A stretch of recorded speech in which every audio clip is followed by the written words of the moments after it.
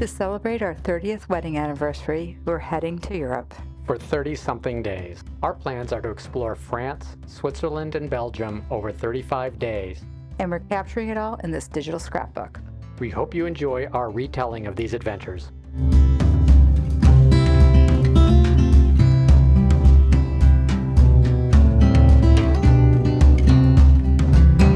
In this episode, we're leaving Zermatt and the Swiss Alps and heading to Geneva. We absolutely love the Swiss Alps. It was probably our favorite part of our entire vacation, and we're planning on a longer stay sometime in the not too distant future. For now, we have to catch a train to Geneva. John was a hero again and carried my big heavy black bag all the way from the apartment to the train station, which was about a 20-minute walk. Mostly downhill this time. Our journey consisted of two pretty long train rides, first from Zermatt to Visp, and then from Visp to Geneva. And the early part was beautiful, very scenic. And then we started getting into the more urban areas as we got closer to Geneva.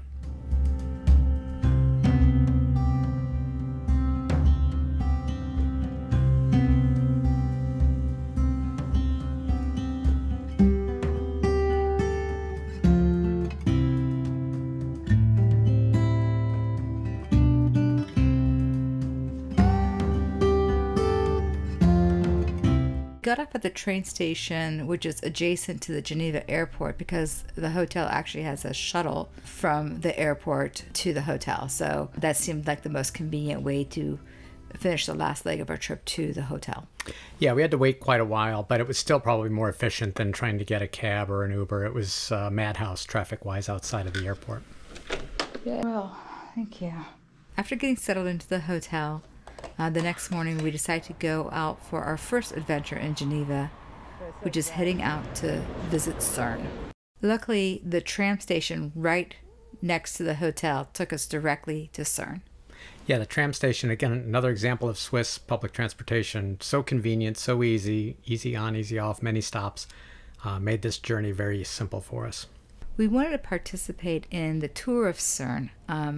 One of the things that we learned, though, is that the only way to do that is to stand in line an hour prior to the actual tour to get a ticket. There's no way to book it online. It was a pretty long wait for us, but we really wanted to take part in this, and it ended up being worth it.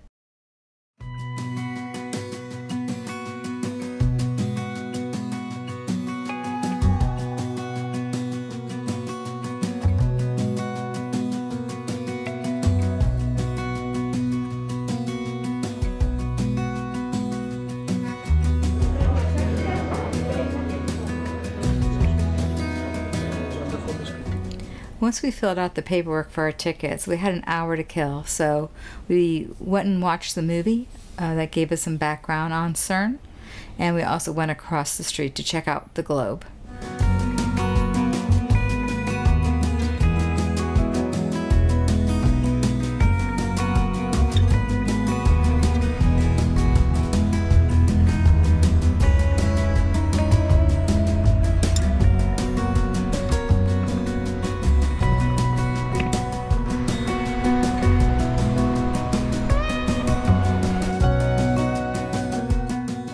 Before the tour, we just got a cursory look at the globe. We didn't get to go very far in before it was time for us to gather in order to start the tour. So we made a commitment that we were going to come back and look at it more extensively. The tour was given by an actual physicist who I'm sure drew a short straw in a pool somewhere. But we all headed out very excited to learn more about CERN. Yeah, it's interesting. They have a lot of inside knowledge, a lot of innate knowledge of what goes on there. And so there were a couple times where she was presenting stuff historically that was perfectly clear. Other times it was probably a little bit hard to follow. And I'm sure it just was something that was much more technical, and she was trying to dumb it down for us. But just an interesting experience. Yeah. The first stop was the old collider, which is no longer in service. They just have it there. Yeah, the cyclotron, which was the first major machine to, I don't know that they collided, but they separated particles so that they could start to measure the difference. Obviously, the technology has advanced all the way up to the Large Hadron Collider. The collider itself, of course, is underground, and despite us asking to see it, we were not able to see it. Apparently, once every 5 years, they do maintenance, and at that point in time, you can go and see it if you wish to. Yep, maintenance and upgrades are the 5 years. They do maintenance every year, but every 5 years, they actually implement all the updates that they've designed. We were in the control room, or just outside the control room for that. It's running collisions and experiments all the time, and they were tracking how many particles were collided and how many Higgs boson particles were detected as well.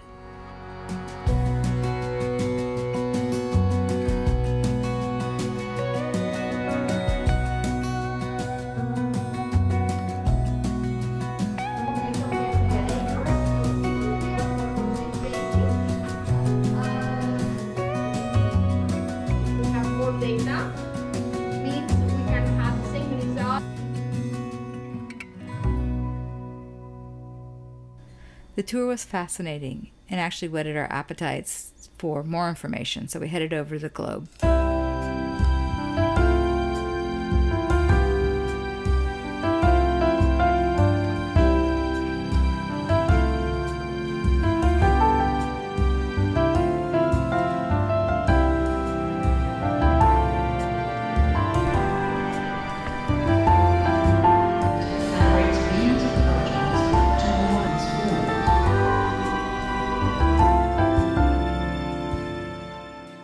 A little bit smarter, we decided to take the tram back, not directly to the hotel. We had one stop to make.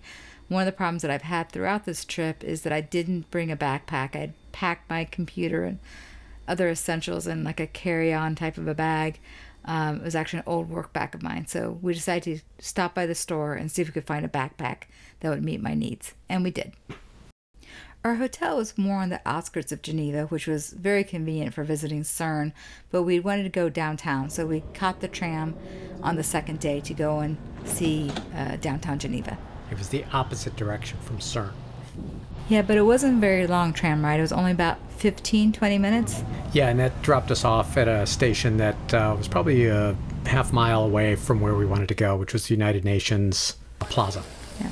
What we're seeing here is a sculpture called the Broken Chair, which is a tribute to the victims of landmines.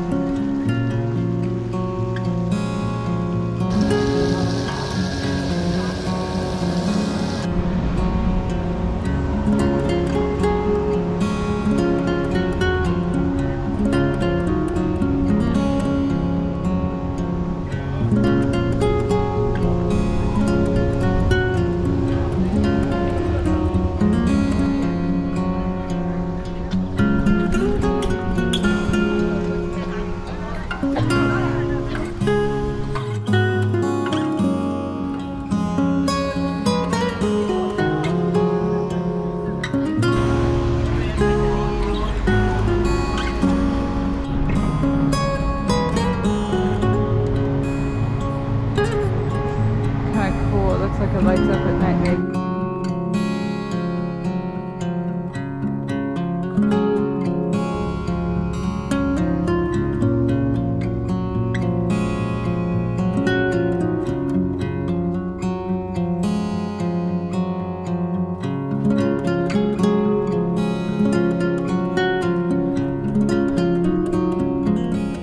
Just down the road from the United Nations Plaza is a huge conservation garden, and this is so typically Swiss, just to find a beautiful garden in the middle of the city.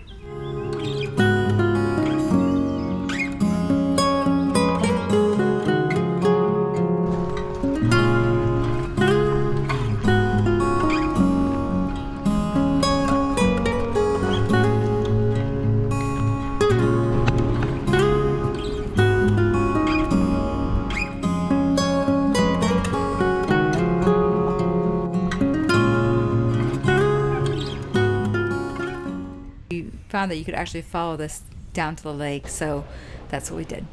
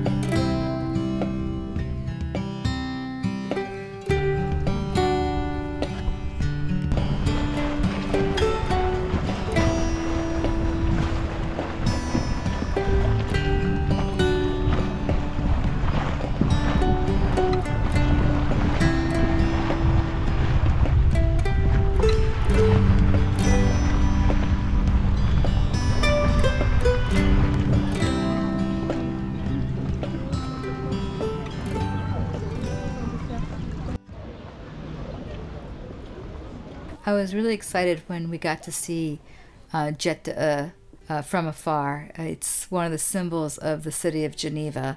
This is one of the tallest fountains in the world.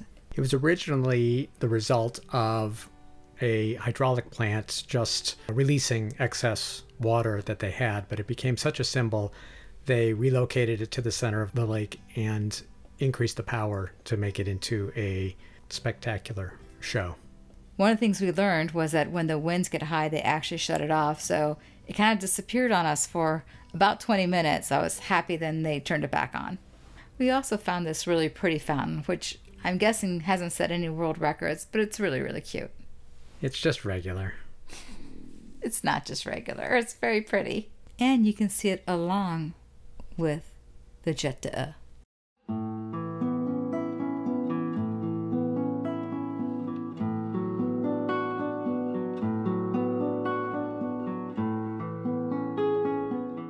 We also took a picture in front of the famous flower clock and then decided to start heading back to the hotel.